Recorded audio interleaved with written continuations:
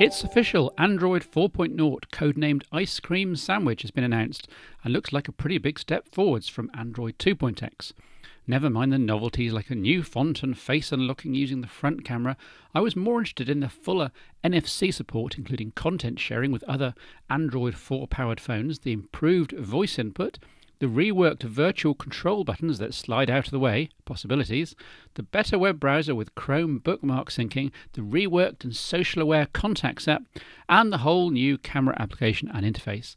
Add in better Google Plus support, of course, and a number of items seemingly copied from other OS. There's WebOS's swipe apps to close them from the task manager, there's iOS 5's swipe notifications to remove them individually, there's iOS's drag icons into each other to create folders, and if I'm being a little snarky, there's the Nokia N93's photo editor from 2006.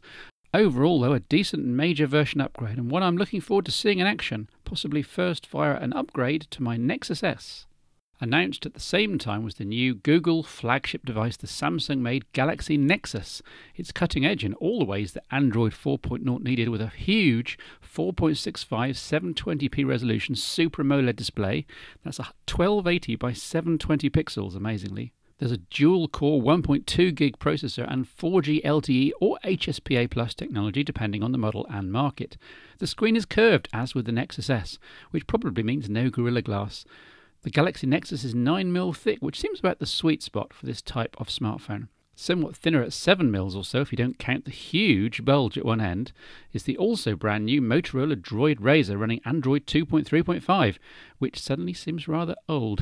There's a 4.3-inch Quarter HD Super AMOLED screen, all the usual specs, including 8MP cam with 1080p video recording, 1.2 gig processor, 1GB of RAM to help with the usual web-top Ubuntu, embed and lap dock use, 16GB of mass memory, and nice, a 1780 mAh battery. It's also reputedly ruggedized to a degree. Hopefully it'll be upgradable to Android 4 when the time comes. And so to Mango, Windows Phone 7.5. It's what Windows Phone should have been from the start, of course, but it's here now. Not all third-party apps have been recompiled to take advantage of the instant resume pseudo-multitasking, but that'll happen over the next few months now that the OS is here. Reports of sales over the last year have been lackluster, to say the least. But then I don't think any manufacturer has really pushed the platform. It's been down to geeks like me, admiring the new take on the smartphone UI. And I haven't seen many Windows phones in high street shops, which tend to lead with Android and BlackBerry these days, and maybe Symbian Bell coming up, plus the iPhone, of course, if they've got it. All this will hopefully change this week as Nokia announces at least 2 Windows Phone smartphones, which I'll report on in the next phone show. A lot has been written about Nokia over the last year or so, most of it extremely negative. Symbian has been written off so many times, yet even at Q3 2011, almost as many Symbian smartphones were sold worldwide as iPhones. Yes, really. And with Symbian Bell, Nokia just gave that OS a new lease of life too.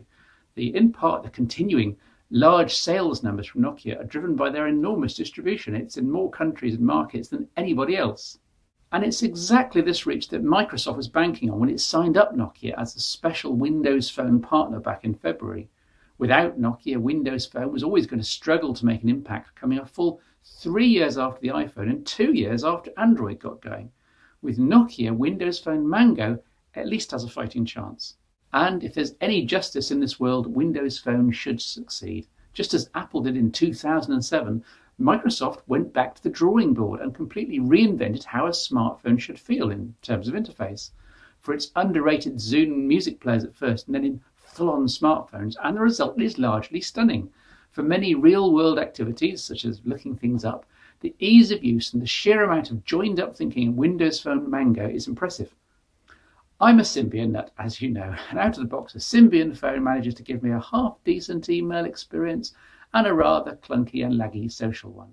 Mango has a fast and slick multi-service email client and full integration of Twitter, Facebook, LinkedIn, Windows Live, all into its main contact system. Out of the box, it all syncs and just works. Here's the People Hub then, animating some of your friends up on its live tile.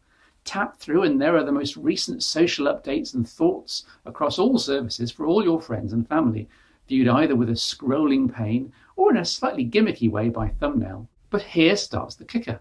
Tap a contact, in this case Michael Hell, and you see their full contacts profile along with all the ways you can contact them, tweet them, mention them, write to their wall, etc. Swipe right, you see all their updates on all platforms. Swipe right again, and there are their photo albums, courtesy of Facebook. You can just browse through. Within seconds, you're up close and personal with all your friends' lives. Really nicely done, Microsoft. Another example, search. Last week my boiler packed up, fan heaters pressed into service right, left and centre. It was freezing. Where to find a boiler engineer? Type boilers into Bing search and swipe right to local, and there are 3 results close by. And you can tap through to see full details and phone them.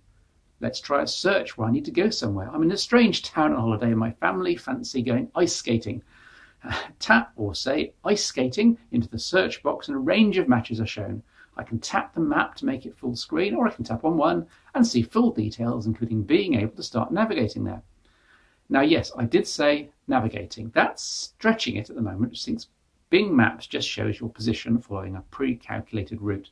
But Nokia Maps is imminent on Windows Phone, and it will bring the very best navigation system in the world, currently only on Symbian, to this platform. And that's when Windows Phone will really go up a few notches in everyone's estimation, I expect. You get the idea. It's swipe-tastic with just a few omissions here and there. But the overall vision, or everything you want to access, suggesting other pivots, i.e. other views, other data, then needing to take appropriate action, all of which is suggested at just the right point without having to keep switching applications, is terrific and a breath of fresh air. I, for one, am so glad Microsoft started from a clean sheet of paper with Windows Phone.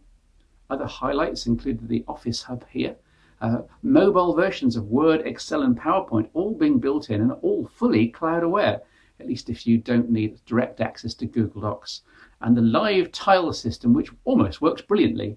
I say almost because it's terrific for quick access to the things you do most, but it can get a bit laborious for power users, as can the ever-growing list of applications as you install more and more. The downsides of Windows Phone Mango? Well, this is me, right? So there has to be a load of negatives as well. The multitasking, well, it isn't really, and far too many applications and services, even recompiled ones for Mango, simply cannot work when not in the foreground. So in Podcasts Pro here, for example, I have to stay in the app and wait and wait and wait while each podcast episode downloads every single time. Where's the background downloading? Yes, there's podcast functionality built into Zoom Desktop, but this brings me to negative number 2. I hate Zoom Desktop. Having to manage all my media from within a dedicated Windows application sucks. It's restrictive. It's time consuming. All videos have to be transcoded for mobile. Come on, Microsoft, this is 2011. We're supposed to be free of having to tether everything to a PC. And no, it's not okay that Apple does this too. That doesn't make it right. And you're limited to what you can put on your Windows Phone in the first place.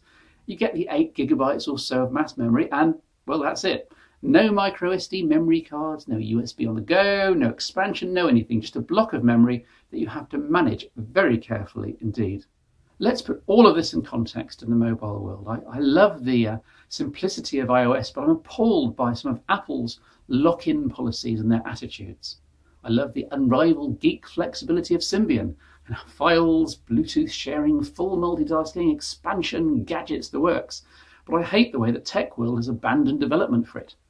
I love Android for most of those same reasons, and it's hyper-customizable, but I hate the way this has caused the Android world to be so fragmented. I love BlackBerry's hardware, but I hate its software. There, I've said it. And in similar fashion, I love the breath of fresh air that is Windows Phone. I love its concept. I've even grown to like its lowercase, large-fonted look, but I also hate its limitations. Can Nokia, with its mighty clout and apparently exclusive access to the internals, open Windows Phone up? Just a bit. Let's hope so for all our sakes.